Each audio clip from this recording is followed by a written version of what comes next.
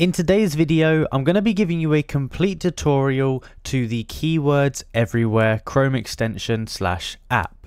Now, this tool is an amazing one for helping you with your SEO, content marketing, competitor research, PPC, and all of those kind of different things. So I'm going to walk you through all of the different features, what they do, how to best use them, and things that I've used them for in the past.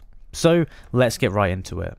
So first of all, to go ahead and actually get it, you need to go onto the website here, click on the install button and install it to whichever one you have. So if you have Firefox, Edge or Chrome, go ahead, click on the install button. It will take you to the respective installation page.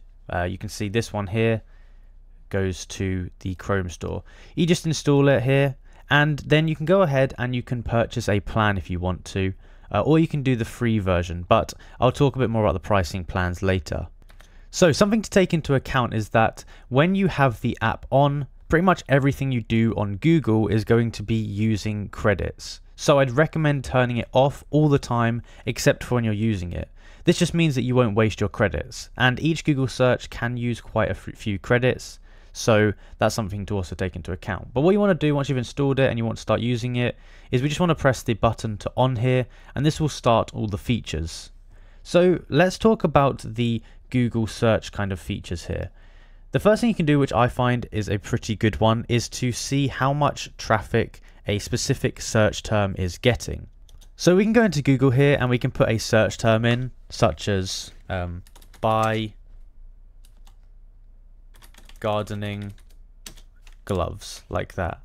And if we enter and the app is on, it's going to take us to the new page here and it's going to show us a few different things. So what we can see here first of all is the search volume. So buy gardening gloves has a 70 a month search volume, which doesn't seem very high to be honest.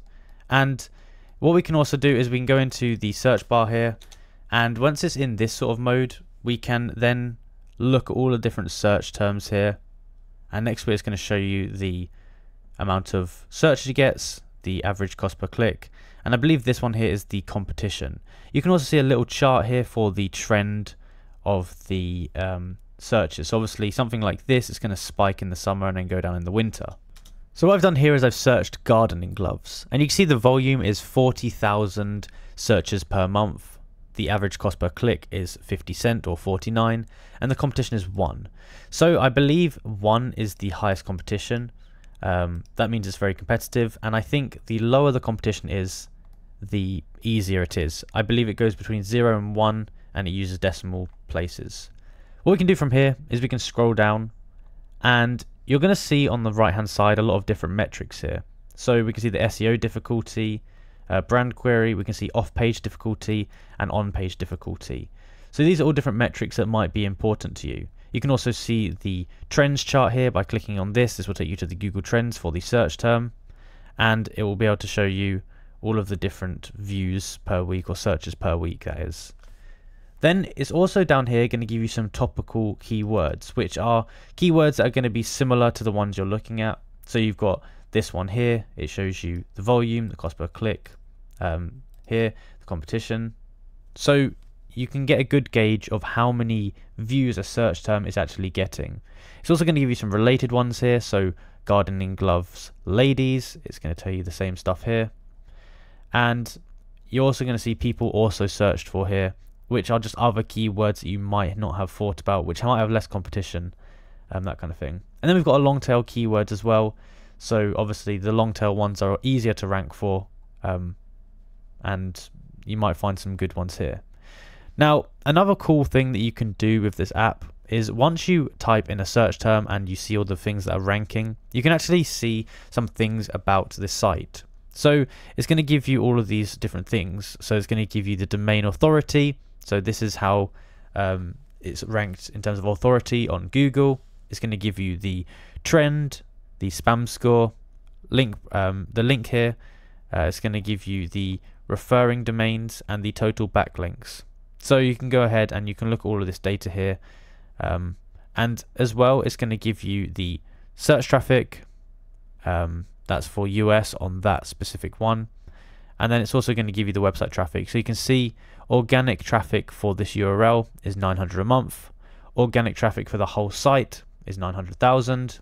total keywords on that URL which it ranks for there, and total keywords that it ranks for on the whole site is this amount here. So we can see this is really useful, first of all, just for seeing the amount of traffic we can get from a specific search term.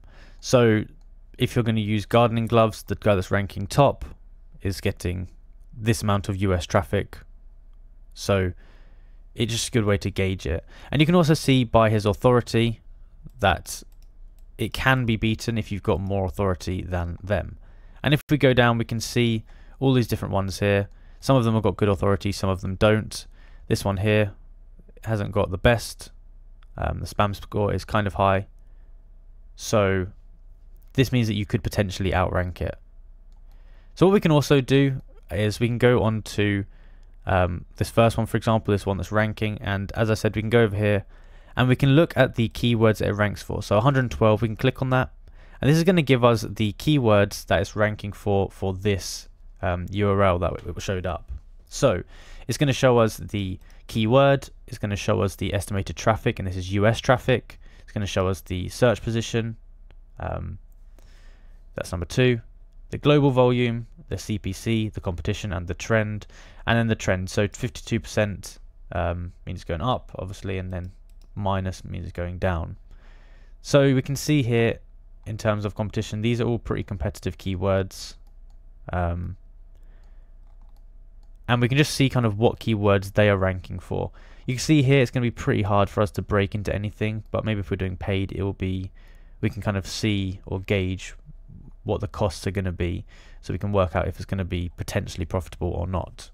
So that's just what you can do with the search feature. But if we go back over to the app here, we have a few other ones we can do. So if we go to this one here by domain, we click on it, this is going to give us, well, actually first we'll have to go onto a site. So let's go onto this Gardener's World site. This is obviously some kind of blog. If we go up here and then we go to the domain section here, we're going to be able to see the keywords that this domain ranks for. So top 1,000 keywords for the entire website for gardenersworld.com. We can now see all of the keywords that they're ranking for and the traffic they're getting for it. So this is also good for content ideas. So honeysuckle here is getting them 21,000 traffic a month. That's their position. This is the global traffic, and you can see the CPC and the competition. So here we can actually see, oh, this one here is it's got good traffic. It's got good traffic. And you can see the global competition is much lower than this. So there is a potential that you could get in with this keyword here. So we could go ahead and look it up and see what other people are ranking for it. So there's obviously some kind of plant here. So yeah, this would be a good keyword to potentially look at ranking for. You'd have to compare and look at people's authority and stuff, see if you could outrank them. But you can see it's not as saturated as the other sort of keywords on here. And we can go through the list and look at other keywords. So this one here also has good volume and low competition. Same with this and this. So this is just a good way to kind of find keywords that they're ranking for on their site that you could potentially look at. You can also go ahead here and export it as a PDF, Excel, CSV, print it. There's a ton of different options you've got here. You can also do this for a specific URL. So if we went onto a specific URL like this one here, we could go up to here, and instead of doing it for the domain, we can do it for this specific URL here. But that's basically a beginner's guide to using keywords everywhere. Just a few ways you can go ahead and start using it. It is a pretty cool tool, and it allows you to see if there's traffic and competition for specific keywords. So if you enjoyed the video and found it useful, be sure to go down below and like and subscribe. Comment down below it helped, and I'll see you in the next one.